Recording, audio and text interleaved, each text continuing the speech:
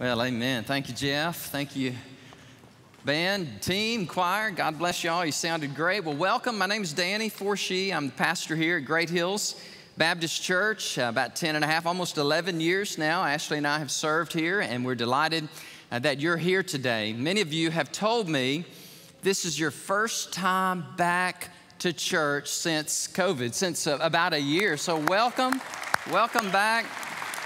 It's wonderful.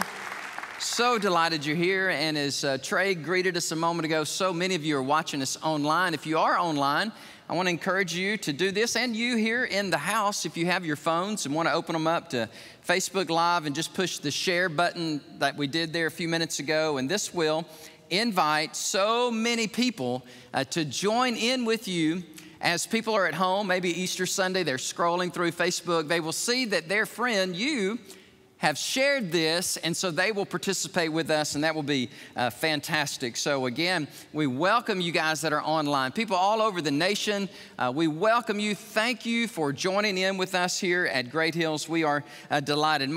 I've got this new iPhone watch, Nike. It's buzzing off of my wrist, and this thing is buzzing. So let me put it over here. So thank you for being here. God bless you. We're going to have a text that you're very familiar with. Many of you are familiar.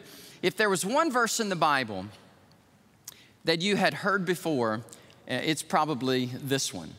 Martin Luther called it the heartbeat of the gospel. The gospel literally to use Luther's words, in its miniature. And so that verse is John 3:16. And so we'll put it on the screen here. In fact, guys, go ahead and put it on the screen. This is a message called Peace with God. And we're going to talk about what it means to have peace with God. If there's one thing that the human heart is so desperately longing for, especially in this day and age, I want to say post-COVID or during COVID or during these difficult days, it is peace, that sense that, my heart is at rest. I am at peace with God. I'm at peace with my fellow man. And John 3:16 shares with us just exactly how we experience this peace with God. As you read the text with me, I want you to notice, in fact, I want to look at verse 17 as well. And I heard the following description of John 3:16. And when I give you this description, what I want you to do is I want you to just read the verse on the screen to yourself, not out loud, but you'll hear me. For example, I'll say, God is the greatest lover, and you'll see the word God up there. Then I'll say the word so loved, and I'll continue on. I'll describe the whole verse this way. And I came across this, and I thought this was a fantastic, brief commentary on a passage of Scripture that you and I are very familiar with. But for some of you today, it's going to be like you've never read it before. So God is the greatest lover. Loved is the greatest degree.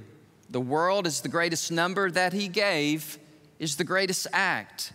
His only begotten Son is the greatest gift, that whosoever is the greatest invitation.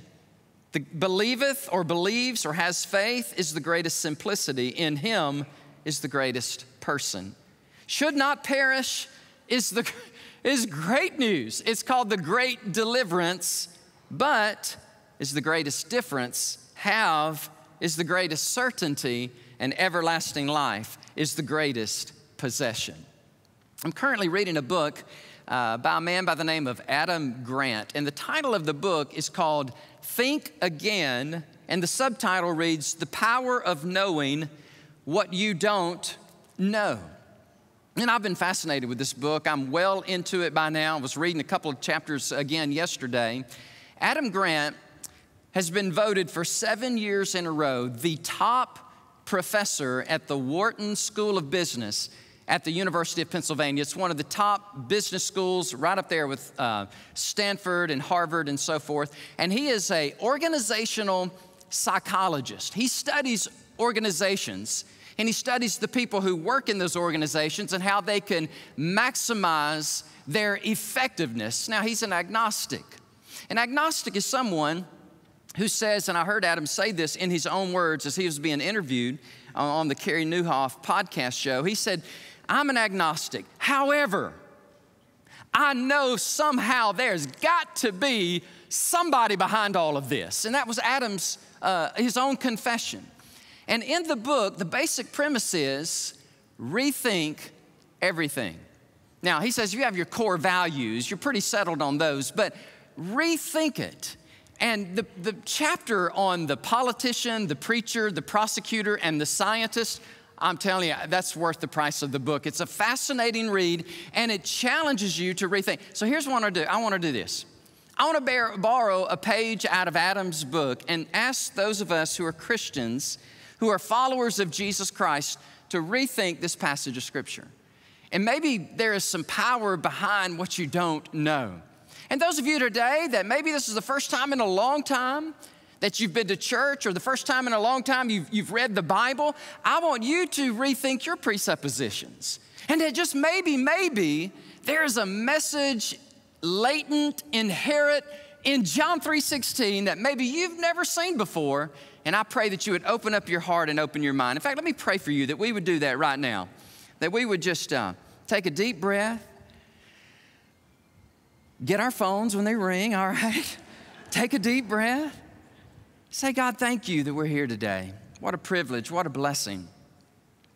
Thank you, God, that all truth is your truth. We can learn from atheists and agnostics. They're not our enemies, they're our friends. And we pray that today, God, they would learn from us today.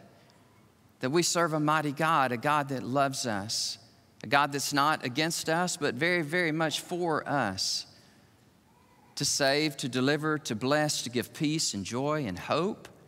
So we just pray now, God, that John 3:16 would come alive. It would be as if we've never heard it before, never seen it before.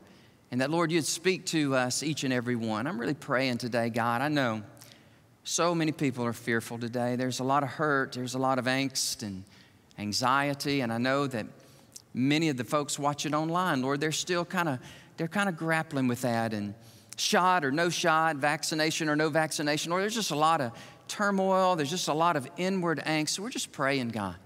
We're praying today that the peace of God would reign and that each one of us, Lord, would rethink this passage of Scripture, re-engage with it, and we would be invigorated by it, God.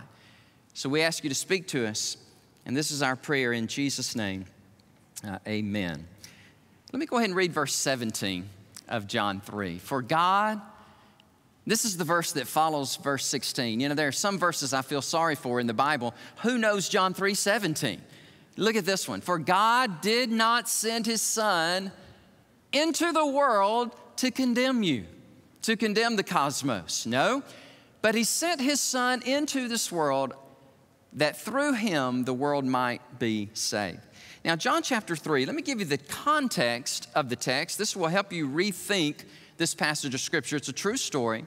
It's a dialogue, not a monologue, between Jesus and a man by the name of Nicodemus. Nicodemus is a very erudite, scholarly, brilliant member of the Sanhedrin. He's a Pharisee. He is a teacher in all of Israel. Jesus is a peasant rabbi to him. And yet Jesus Christ sits next to him at night and he begins to talk to him about the new birth, how a mere mortal human being, a woman, a man, could enter into a relationship with God personally. And Jesus said, Nicodemus, you have to be born a second time. And Nicodemus asked the question, how in the world does this happen? And that's a question people are asking today. How can I be born again? How can that which is dead in me come to life? How can I know that there really is a God that loves me, that cares for me? How can I know these things for certain? And Jesus said, for God so loved the world. That's the context of the text. That he gave his only Son, me, Jesus is speaking, that whoever believes in him should not perish but have everlasting life. So what I want to do this morning for the next few minutes is I just want to exegete, that's a big fancy word that means just dive into and let John 3:16 just speak to us, speak to your heart and speak to my heart. Now again, I think Adam Grant, rethink and just say, well, I'm open. The very fact that I'm here today, Pastor Danny, it means that I am open. Somebody invited me. Somebody shared with me just a moment ago, and I love his testimony. He said, you know, I have not been in church in a long time, and this feels really good. That's what he told me. He said, I need a home. I need a place. And so we welcome you. So glad that you're here. Let's begin with God.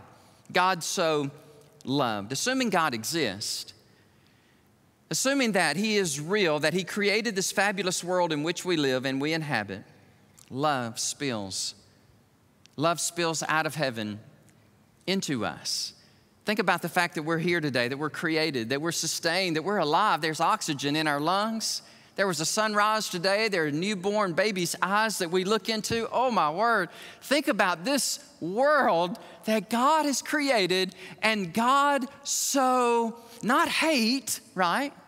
And God so judged, and God was so angry, and that's the caricature. That is the conception that many people have of God, that He's against them, that somehow, for some reason, He got really, really mad, and He's just really ready to zap every one of us and just blast us. No. The Bible says that God so loved this world that He has created. In fact, God's nature is a nature of holiness and love. You cannot separate this coexistence, these two dichotomies that absolutely make sense and coexist in the nature of God. He is loving, and we know that. He is pure, He is gracious and kind, and He is holy, right? And He's just, and He's powerful, and He is to be revered and feared because He is the awesome, holy God.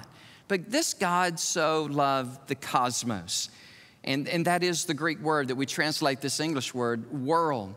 That's you, friend. That's me. That's everything that we see. If we believe the Bible, that God is really the author, the creator, then we attribute it to Him.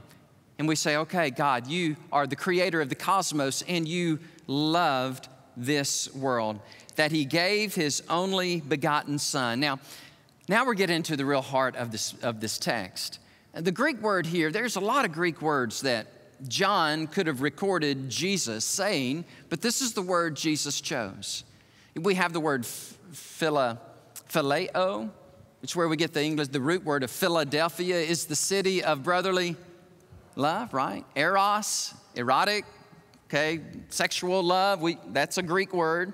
He didn't use that one, amen. There's another one that he could have used, storge, which is the love between maybe a friend or even a father and a son or mother and a daughter. But they didn't use any of those words. They used this word agape. Whenever you see this word in the Greek New Testament, you can really basically translate it sacrifice, sacrifice. That God so loved this world that He sacrificed. You see Jesus on the cross, right? You see Him bleeding, suffering. Did He do something wrong? No. Did you and I? Yes. And that's where this great mission of God to come down on this earth that He created, enter it in the incarnation, become one of us, Jesus Christ, fully God and fully man. He so loved the world that He came and that He gave His only begotten Son. John 15:13, I love this passage of Scripture. It says, greater love hath no man than this, greater agape, sacrifice has nobody than this, than to lay down one's life for his friends. About a month ago, Officer Jesse Madsen in Tampa Bay, Florida. He's a father of three. He has a 16-year-old, a 12-year-old, and a 10-year-old. And this police officer on I-275, I've been on this road many times in Tampa, Florida, in major vein artery corridor there in Florida. And Jesse Maston sees the unthinkable. He sees a person driving incredibly fast going the wrong way. And he's speeding. And Jesse sees what is happening. And he thinks in a brief moment of time, he goes, this person is going to kill many people going the wrong way. So this is what he does. And you read about it. You probably saw it. He takes his police patrol officer car and he puts it right in front of the speeding man, and both of the men are killed immediately. And the police chief there in Tampa, Brian Dugan, says these words: when you look at someone who's earned 7 life-saving awards, there's no surprise that he would take such swift action and do this. And that's agape. You say, where does that come from? How does macroevolution produce agape love? Or the sense of oughtness and ethics and right and wrong? How does happened here on the cosmos, on the planet Earth, I'm telling you, God is the originator, the creator of such love. And that he so loved the world, the cosmos, that he gave his only son. Look, friends, I'm sorry if you swallowed a negative pill of religion. It's not negative at all. Jesus is good. Jesus is life. He is joy. He is awesome. Whosoever believes in him. I love that word, whosoever. And y'all that heard me preach a lot, you know I love history, I love linguistics, I love the Bible, I love the original languages, but I want to give you something really cool. You'll take this home with you. You'll appreciate this. The Greek word, you know what the Greek word whoever means? Whoever. That's profound, isn't it? It's not complicated. It's you. It's me. God's blessed Ashley and I with 2 grandbabies, and I pray he'll bless us with a lot more. We any grandparents in the house? I'm just curious. My word, aren't they fun? I don't think I've ever told the family this. Yeah, it's okay. Y'all can hear it, family. Hannah and Jeffrey, y'all can hear this for the first time. And Ashley.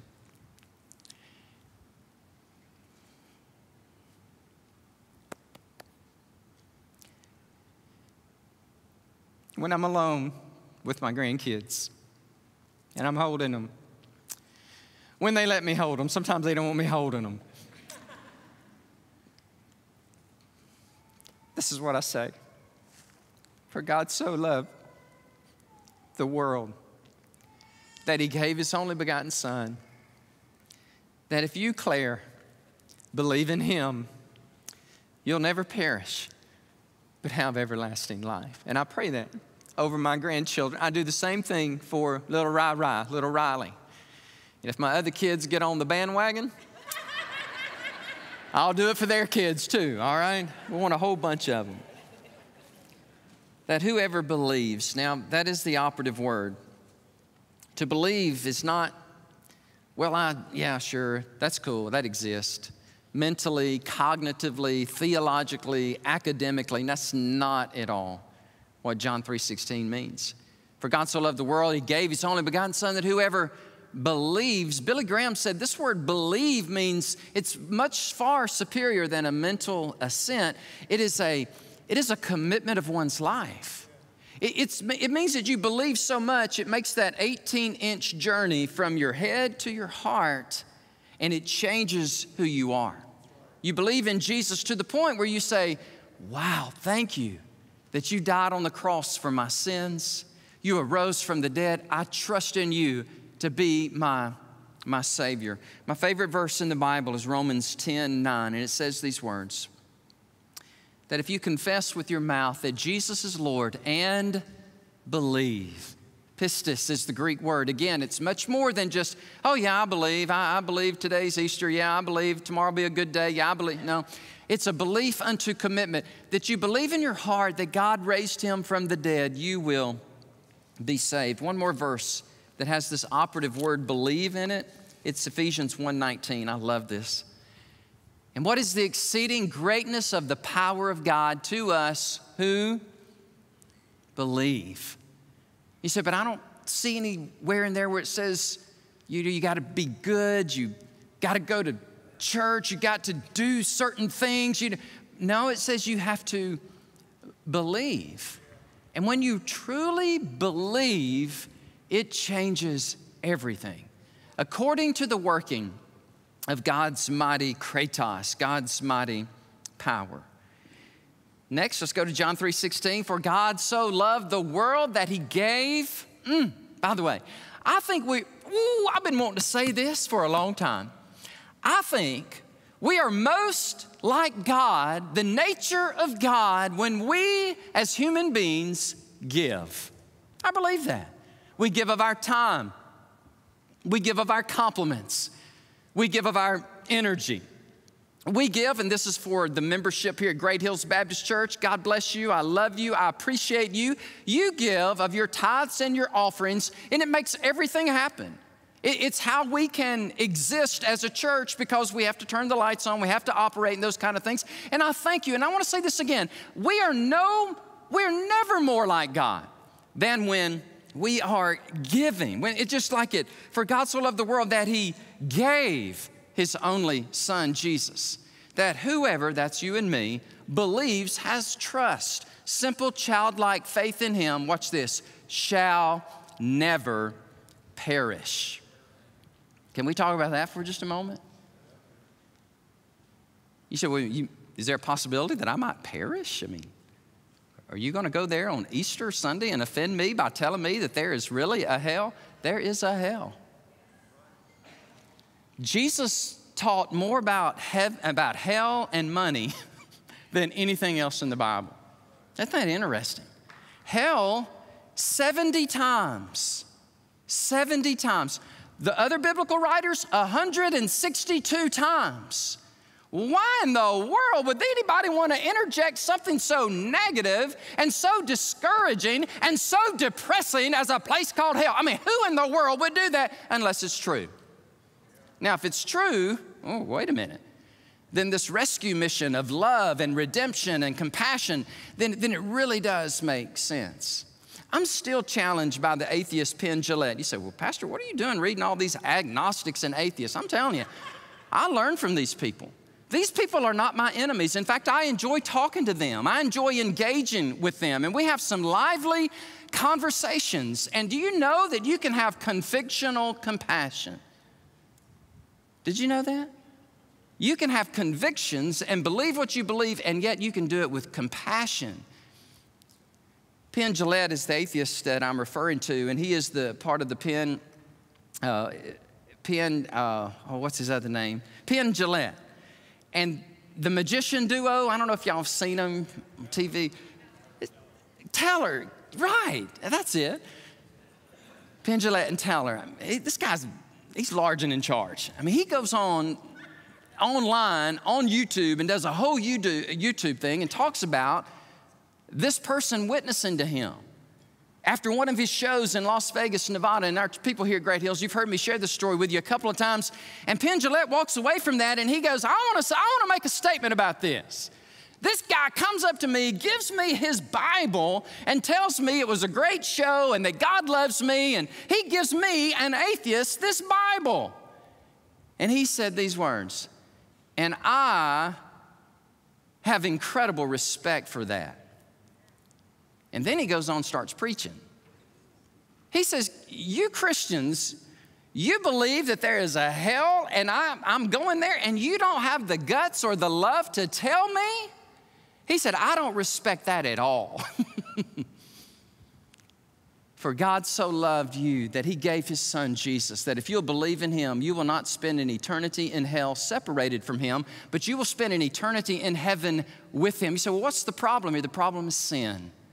For the Bible says all of us have sinned and we've broken the heart of God. We have disappointed God who's created us in pristine holiness and purity and joy, and yet we do things, we say things, and we think things that we should not, and it separates us from God. And so God goes on this great rescue mission. He leaves the glory of heaven and he comes to earth and he dies on a cross so that you and I can be restored to him. I'll tell you something, friend, that is the greatest news on the planet. That God loved us so much that he gave us his son so that we should not perish but have everlasting life. I was listening to a sermon this morning at Long Hollow Baptist Church. Pastor there, Robbie Gallaty, he's about my height. He's 6'5", he's 225 pounds, and he's a former MMA fighter. Dude, gave his life to Christ 18 years ago. They've baptized like 700 people in the last few weeks at Long Hollow Baptist Church. And I was watching their service today. His whole sermon, almost the entire sermon, was on hell. And he was scaring the Hades out of people. I mean, it was serious. And I was like, is he really doing this? And he's like, look, people, if this is real, that there's some way, and that's what Penn Jillette said. He said, there's some way that I might be going there? He goes, look, and this is Penn Jillette speaking. He said, this is where I tackle you. There's a truck running toward you. You don't see it. And he said, this is where I tackle you and help you and rescue you. And then I saw it with my own eyes this morning on my little iPhone today. Just scores and scores of people coming forward, giving their heart to Christ and getting baptized. Look, it's the gospel. It's the truth. It is the beautiful love story that we may have everlasting life. Let me share a little bit about this word life here. There are two Greek words translated life, bios and zoe. And bios is organic, living organisms' life. It's what? Biology, which is the study of life, living organisms. That's not the Greek word. You say, well, why did you share all that with us if that was just because I wanted to? All right, that's bios, okay? Zoe, there are some Zoes. I've literally met people named Zoe, one of them in our church. Zoe is a whole different deal. One definition puts it this way. Zoe means real life and genuine, a life that is active and vigorous, a life that is blessed. It's life lived at its deepest level and meaning.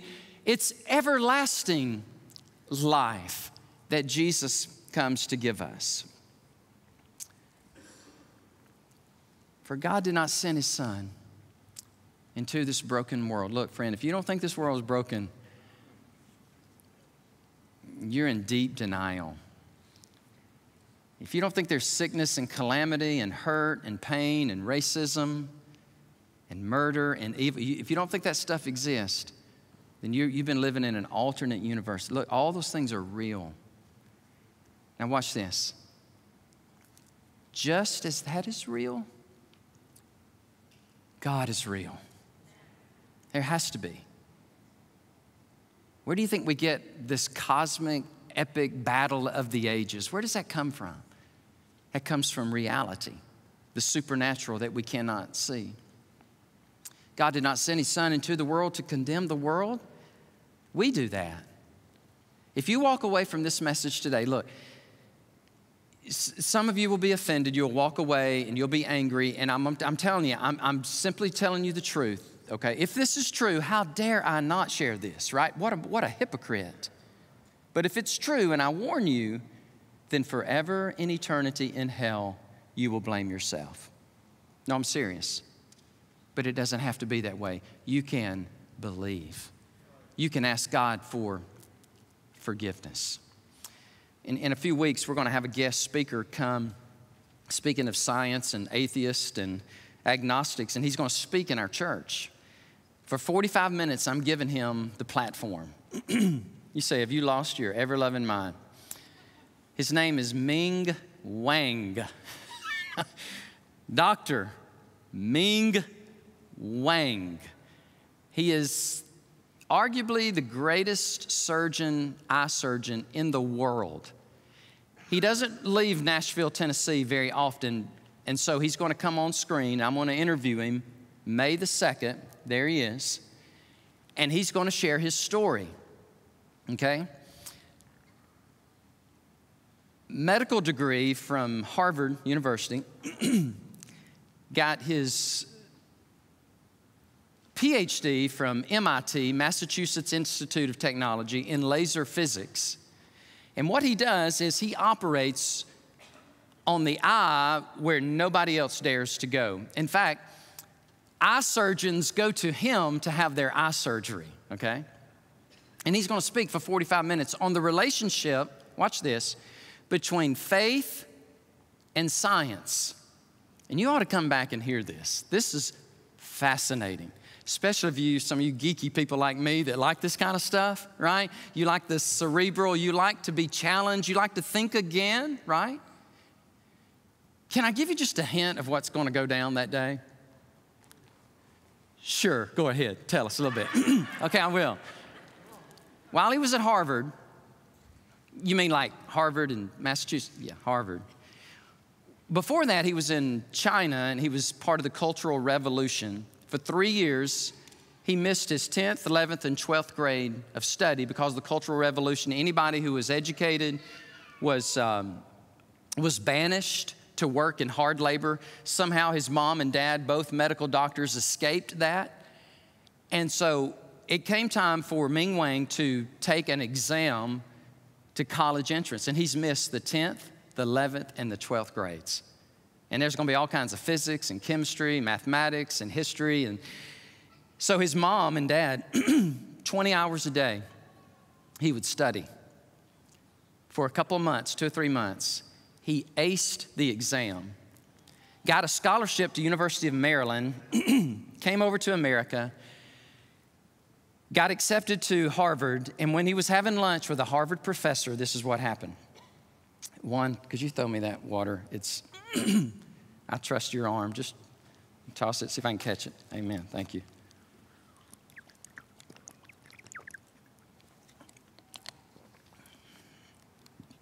I don't trust my arm, but I'll throw it. Good job. Hey, Ming, do you see that car over there? Ming Wang, he's talking to his Harvard professor, says, yes, sir, professor, I see the car. Having lunch at a restaurant. He said, let me ask you a question, Ming. Do you believe that car just appeared out of nowhere? And Ming started laughing. Ha, of course not. There's an engineer, there's a scientist, there's workers. They crafted that and they created that car, sir, doctor, professor. And then the professor had the audacity to ask this young medical student, then tell me about your mind. Did it appear? And Ming Wang said, nobody had ever challenged me. And he said, I began to think and I began to study. Well, just come May the 2nd and you'll hear the rest of the story of what happened to him. So glad you're here today. I really am. Now, it's 10:50, and I'm finished, and our people are like freaking out right now. They're like, what is happening here? This guy never finishes before 12 o'clock. Well, what's about to happen is something really, really cool. We have one more song, and Lori's going to sing it. It's about the blood of Jesus, and it is going to bless you to no end. But it would be really remiss of me if I did not offer you an invitation. And here's what we're going to do at Great Hills Baptist Church. I'm going to offer you, those of you who have rethought John 3:16, I just want you to raise your hand if you felt like you learned maybe something you didn't know before John 3:16 today. Would you raise your hand? If you learned anything new. God bless y'all. The rest of you are Greek scholars. Oh, that's amazing. I didn't know y'all knew all that. I'm impressed.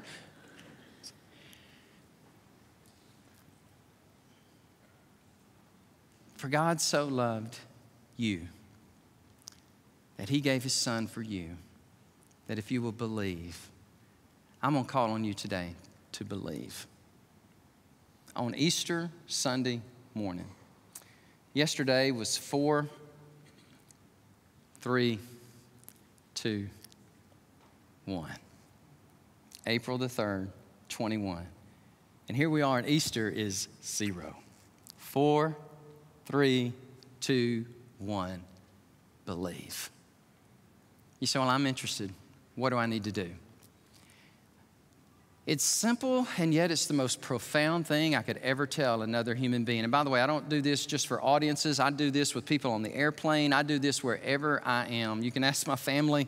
I'm not obnoxious about it, but I really believe heaven's for real, and heaven and hell is too. So I just tell everybody. I just try to warn everybody. Look, if I'm wrong, and this is all an illusion, and some of you going, now you're talking, brother, now you're talking. Well, watch this. Then I have lived a really cool life. I hadn't killed anybody, I've fed a lot of hungry people, and I've helped a lot of hurting souls, gave a lot of good counsel. And let's say we die and that's it. Well, Blaise Pascal would say, no harm, no foul. But if I'm right, if Jesus is really right, then eternity is at stake.